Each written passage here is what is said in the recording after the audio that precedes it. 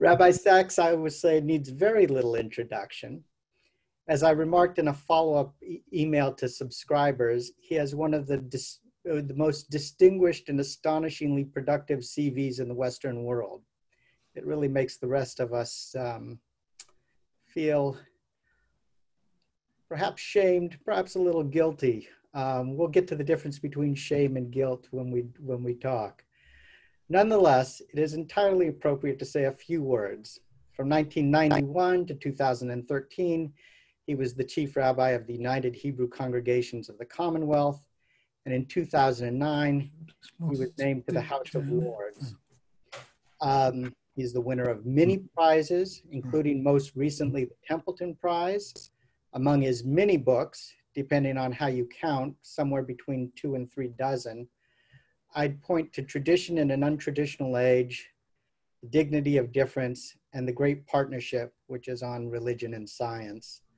Although most of his books have been aimed at an audience of both Jews and non-Jews, his new book, Morality, Restoring the Common Good in Divided Times, is perhaps his most ecumenical yet.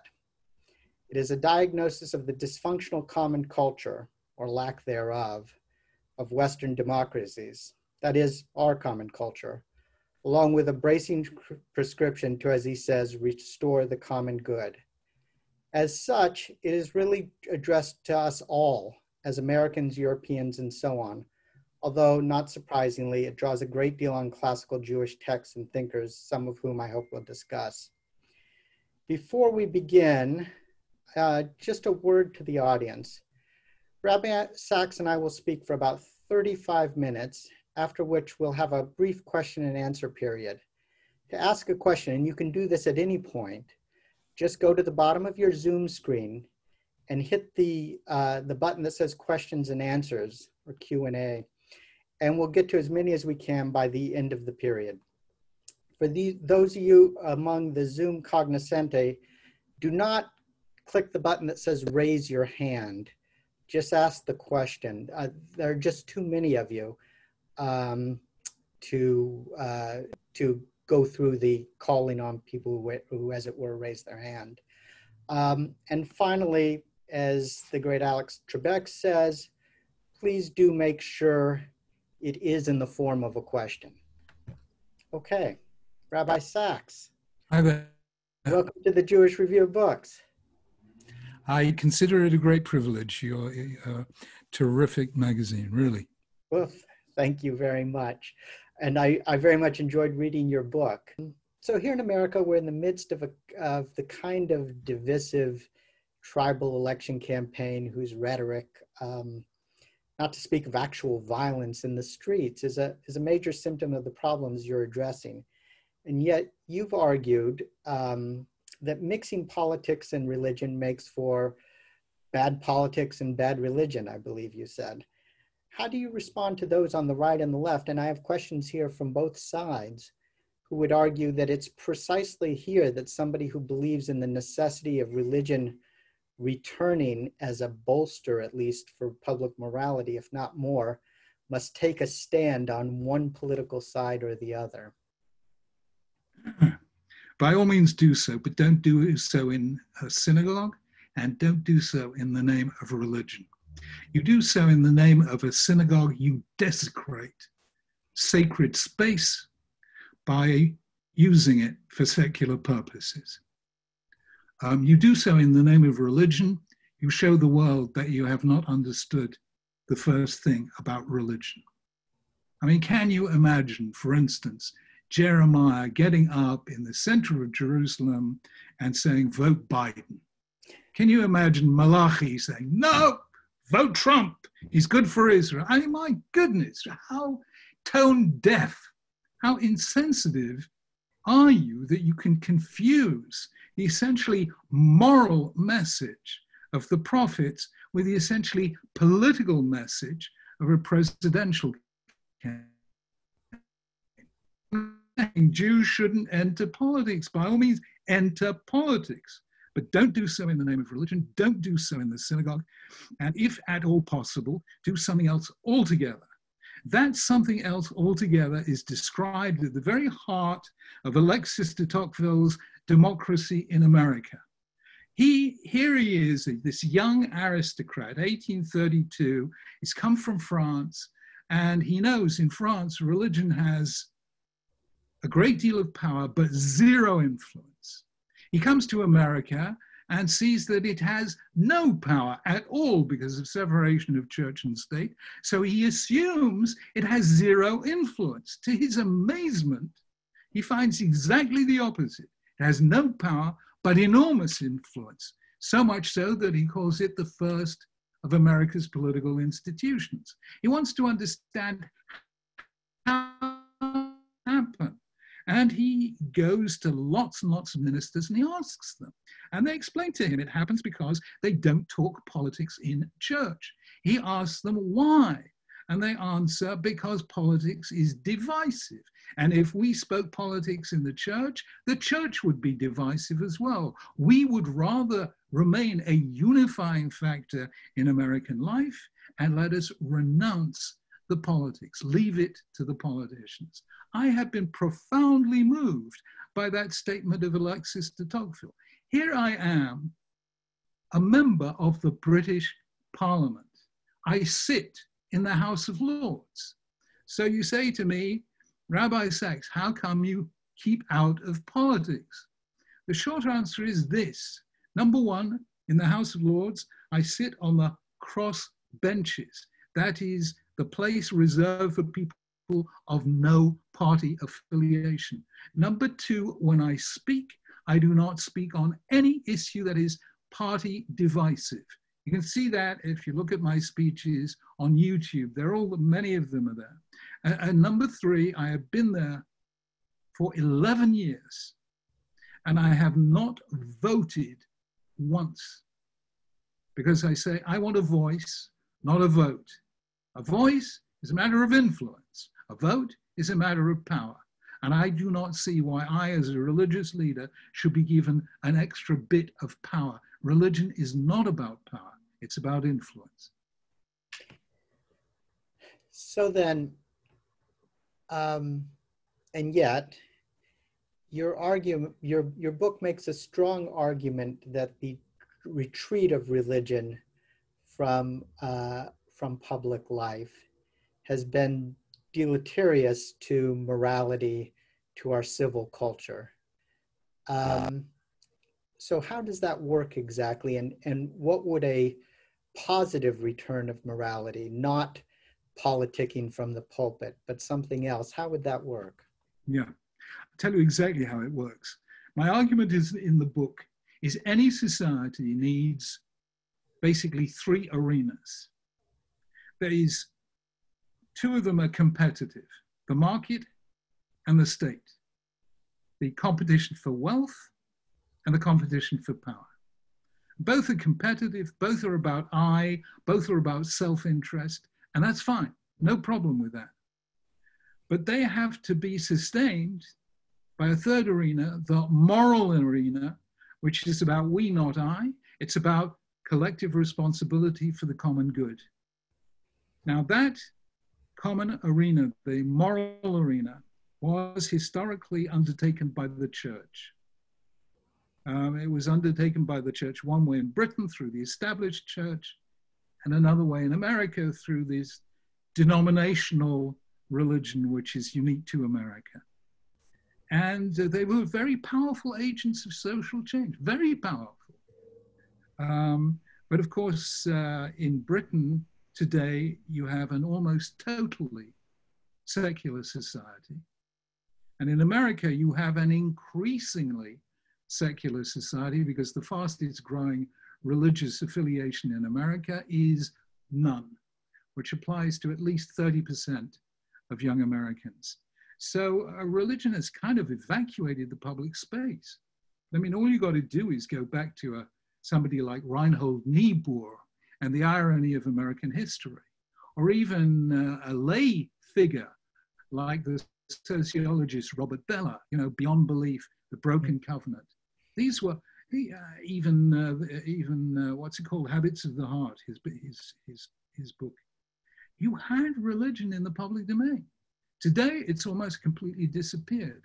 And that answers your question, how come I wrote this book for almost everyone in a very non-Jewish way, in which religion plays quite a small part in the book. Because I know by now, if you mention the R word, everyone switches off. Nobody's interested anymore.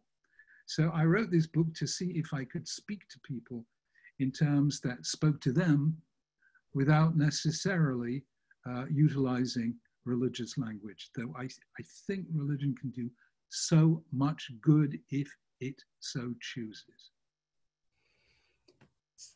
One of the hopeful themes in your book, and I wonder if this is in some tension with what you were just saying, is your hope for Generation Z, those born after 1995, as perhaps more we-focused than I-focused than immediately previous generations. And yet, that generation is, I think, if I'm not mistaken, more secular than ever. And it's also, of course, closest to the university campus, where so much of what you decry, the identity politics, the focus on victimization and so on, not to speak of even darker phenomena, anti-Semitism and so on, are alive. So how do you see that?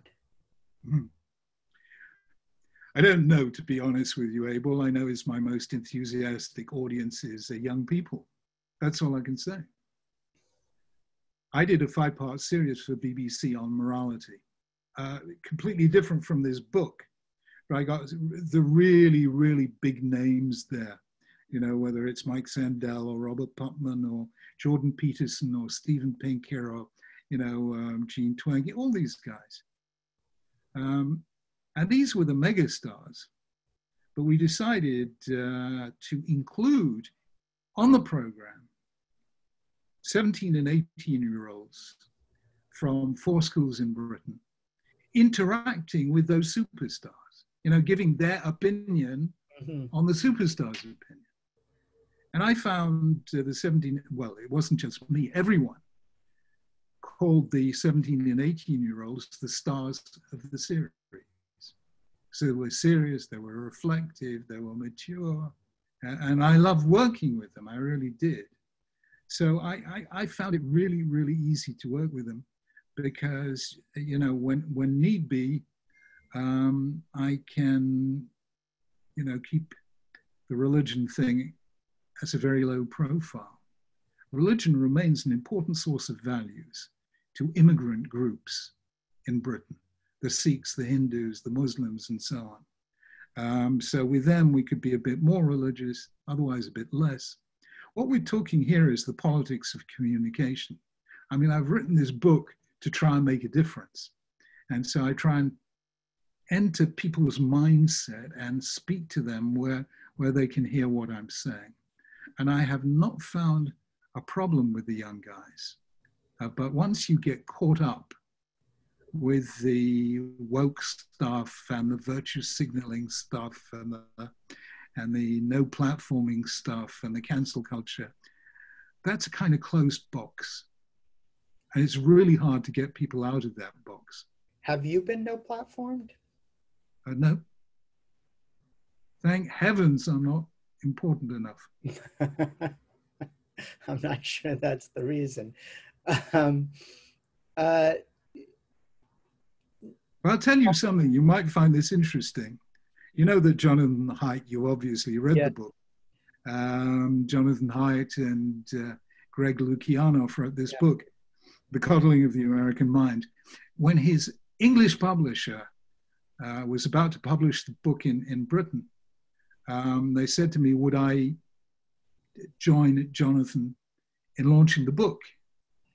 And I said, of course. So we did an evening, big 1,000 people evening, center of London. And it's Jonathan and me on the one hand, and a very, very radical feminist and a very angry black guy on the other side, a professor of black studies at a British university.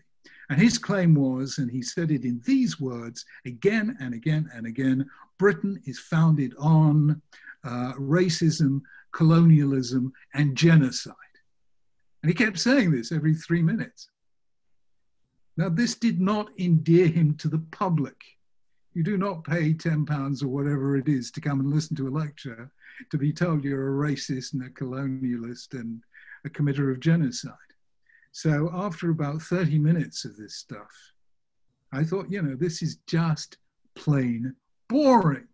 I didn't say this is just like America, but we were locked into our different boxes and nobody was moving anywhere. So I thought, okay, let's give it a go. Let's give it a go. And I turned to him and I said, look, you know, when I was born, you know, my circumstances. So you know the way I feel and why I feel that way. But I have to say that had I been born when you were born, under the circumstances in which you were born, I might have come to exactly the same attitudes that you have today. So now let us see whether side by side we can find a better future together. Now, at that moment, I am told, a kind of wave went through the audience. And we're saying, thank heaven, somebody has broken through here and shown he's willing to cross sides in order to have a serious conversation. And that did tell me that you can sometimes break through even these really closed environments just by being willing to enter the mindset of somebody not like you. And did that spark a later conversation, or was it just at the moment? It lightened up that evening to a much more engaged conversation. And, you know, my only concern at that point wasn't to save the world, but to sell Jonathan Haidt's books, I'll be honest with you. But you know, it just showed you what you can do. Of course, to create society-wide change, you need something a bit more rigorous than that. I recognize that. Speaking of selling good books, before we get to questions, let's get back to one moment in your book that I thought was particularly striking, and it can bring us back to Bernard Williams too. As you mentioned, one of his great books is Shame and Necessity, and this distinction between a shame culture and a guilt culture, these two kinds of moral cultures. This is a famous distinction which he deals with very sensitively. I suppose, you know, archetypically, ancient Greece is a shame honor culture, and ancient Israel is a guilt honor or guilt merit culture, let's say. Yeah. But he makes a very interesting distinction about hearing and seeing in terms of these two cultures, which then you turn into, despite this not being, as you say, a religious book, you then turn into a fascinating drasha. And I wonder if, especially since we're going to read Parshat Breshit very soon, and in a few weeks, you could explain that distinction and show how you read that parsha or that bit. Yeah. First of all, this is not in Bernard Williams, but it has to do with Yom Kippur, and that is that a guilt culture creates the possibility of atonement and forgiveness, because a guilt culture is predicated on a difference between the agent and the act. You know, hate the sin, love the sinner. And therefore, despite the fact that you did a bad act, nonetheless, you can remain a pure human being. The soul you gave me is pure, etc., etc. Hence the possibility of atonement and forgiveness. Shame culture is not like that, because there is no distinction between act, and agent, and hence an offense is an indelible stain on your character, which is why if you were shamed, you committed harakiri, you became a Japanese war pilot, if you were British, you went off to Australia or South Africa where nobody knew you, etc., because there's no way of cleansing shame. And that is why Yom Kippur is so essential in defining Judaism as not a shame culture. The second thing is that we have now become a well and truly shame culture once again. Another sign of our loss of the Judeo-Christian heritage. All this cancel culture stuff is essentially shame, not guilt. Right. If it were guilt, you could apologize and be forgiven. But once they've canceled you, there's no forgiveness. You're banished. So that you're dead, you know. So that is that. Now, Bernard Williams quotes, I've forgotten her name, Janet, somebody or other. It's Ruth Benedict, of course, who created this distinction. And he says that the thing about shame, it's kind of visual. You imagine yourself being seen by other people. And hence, when you feel ashamed, the first thing you want to do is vanish underneath the floorboards. He says in a guilt culture, that doesn't help at all. Because even if you vanish underneath the floorboards, the guilty voice inside of you is still there. So shame is a visual phenomenon, and guilt is an oral one. It's about what you hear. Now, bearing that in mind, I suddenly realized that if you look very carefully at the story of Adam and Eve and Eden and the serpent, you will see that almost all of it has to do with appearances. You know, they're naked and they're ashamed. You know, they hide from God because they think if we're hidden visually from God, he doesn't see us. He doesn't, you know, et cetera, et cetera. The serpent, the serpent says, the day you eat from the fruit, your eyes will be opened. So this is a shame culture. And what Adam and Eve have done is they have opted for an ethic of the eyes instead of an ethic of the ear that hears God's command and the ear that responds to that command. Now, I don't know anyone's analyzed it that way, but if you look very, very carefully at the wording, you will see it kind of works.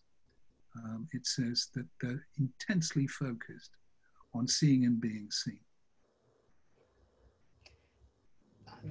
That's marvelous. I have so many more questions, but I know your time is short, and I also know that there are so many people who want to ask questions, and we were a little stalled early on with the technology. Let me get to a particularly striking one. This is from a man named Ezra Waxman. He writes, I am the survivor of a right-wing extremist attack which targeted Jews and Muslims. Soon I will be called upon to present my testimony in court and with an opportunity to speak directly to my perpetrator if I so choose. Do you have any advice as to how one might utilize such a platform to Lekadesh Shem Shemayim, to sanctify God's name? As the attack took place last Yom Kippur, I'm wondering if there might be a specific message coming from the days of awe, which could be important for our society to hear. Oh my goodness me. My goodness me. I mean, it's you know, it's terribly important in my humble opinion. First and foremost, for you to speak from your heart. You know, these extreme guys really lack a basic element of humanity. And it's just terribly important that they hear from you exactly what happened, how you felt, how it's affected your life. That is extremely important. But I think it is equally important, if you feel able to say this, that this happened on the holiest day of the Jewish year. And very often our enemies have chosen holy days on which to attack us. It certainly happened in Nazi Germany, and I have a strong suspicion it happened throughout the Middle Ages. And you have to stand up in court and say, I will not be intimidated. My people were around long before any of your people were, and we are still here. And the reason that we are still here is that we believe in the sanctity of life. And if you cannot recognize the sanctity of life, then society has no place for you.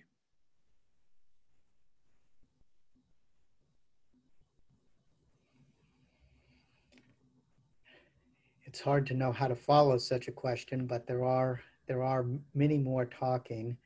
A follow-up question from Mario Flack, which is what book, and in particular, what Jewish book particularly influenced you when you were writing this book? Now, this is a book for, what do you call it? The left hand. And yet still, there's Buber and Levinas and... Oh, right. Oh, sorry. Which Jewish book in that sense? Yes. Absolutely no question. The book of Jeremiah. Hmm. I mean, that's the key one. I mean, there are a lot of passages in Devarim, Deuteronomy. There are a lot of passages in all the prophets, especially Amos. But Jeremiah above all. Jeremiah was politically intelligent. He had a far finer grasp of politics than any of his contemporaries. Jeremiah was a moral extremist, but he was a political moderate. He really was. He believed in making peace with the Babylonians, all the rest of it. He did not believe in fighting wars. He was not a zealot. The exact opposite. Politically, he was a moderate, which is why all the zealots wanted him killed, had him thrown into the pit, and so on and so forth. So he was politically wise and politically moderate. But those are tangential to what Jeremiah is all about. Jeremiah is telling us that unless a society is moral, it will fail. And the test of a society being moral is that people feel this is a good place to live. And in Jeremiah's day, they didn't feel this. They thought there was corruption, bribery, exploitation, the rich taking advantage of the poor, price fixing, you name it. And he was absolutely clear that a society that is not moral will not survive. Now, here is a man who lived quite a long life, who was simply not listened to, not heeded in his lifetime. And of course, in a famous chapter in Jeremiah, he says, I said to myself, I'm not going to prophesy anymore because it's brought me nothing but shame and humiliation the whole day long. But the word was within me like a burning fire, and I could not contain it. So Jeremiah is the guy who tells us the fundamental truth. And it's very hard to say because when people are relatively affluent, they really don't give much of a damn about morality. And Jeremiah, to me, is the guy who said it all, saw it all, never lost hope. And he was totally and absolutely the inspiration of this book. Two more questions, but I'll give them both to you and let you close on that. First, a reader who is anonymous, but who clearly read your book, says that he or she couldn't help but notice and enjoy the use of humor, and specifically Jewish jokes, throughout morality. Given the prevalence of social media and its inherently dehumanizing nature, what place do you feel Jewish humor or other humor has as we reestablish a feeling of connectedness and obligation to each other? That's the first question. And the second question, which comes from several people, so many that I won't name names, is aside from reading your book, what practically can we as Jews and as citizens do now to restore the kind of society at which you are aiming? Yeah, number one, humor in Judaism, absolutely fundamental. Of course, Ruth Weiss has written a book on this, but actually the one I most enjoy was the sociologist Peter Berger, who wrote a little book called Redeeming Laughter. And it's almost entirely about Jewish jokes. I think we laugh because otherwise we'd cry. It's that simple. And I also found, if you're talking about humor, we're talking about university days. The funniest people I ever met were the most brilliant academics I ever met. You know, Isaiah Berlin, for instance. I made Isaiah Berlin one of the judges in my Chief Rabbi's Award scheme many years ago. And I said, Isaiah, you will decide who won the award 4 days before the award scheme. Whatever you do, don't tell anyone who won. And we were at a dinner together, and I'm just sitting through the second course, and Isaiah is telling everyone who won. So I went up to him and I said, Isaiah, we said it's a secret. And he turned to me and he said, my dear boy, I practice the Oxford way of keeping a secret. You only tell one person at a time. That's Isaiah Berlin. Bernard Williams had a wonderful sense of humor, etc., etc. The funniest of the lot was the Regius Professor of Roman Law at Oxford called David Dauber. I don't know if you ever came across David Dauber. He's the funniest guy ever. So these are brilliant, brilliant people. So humor is an extreme, humor humanizes. Humor tells me that I can take that one reality and see it a different way. It's a kind of different way of doing cognitive behavioral therapy. But it tells me I am not a prisoner of circumstance. So I say humor is first cousin to hope. And I thought I was dealing with such a heavy subject that I had to put a little bit of humor in the book. I wish I'd put a bit more in, but at any rate, a little bit. So thank you for noticing. The second question, what can we do to make a difference? The truth is, you and I and every one of us can make a difference. Because all we have to do is reach out to one other person in an act of kindness.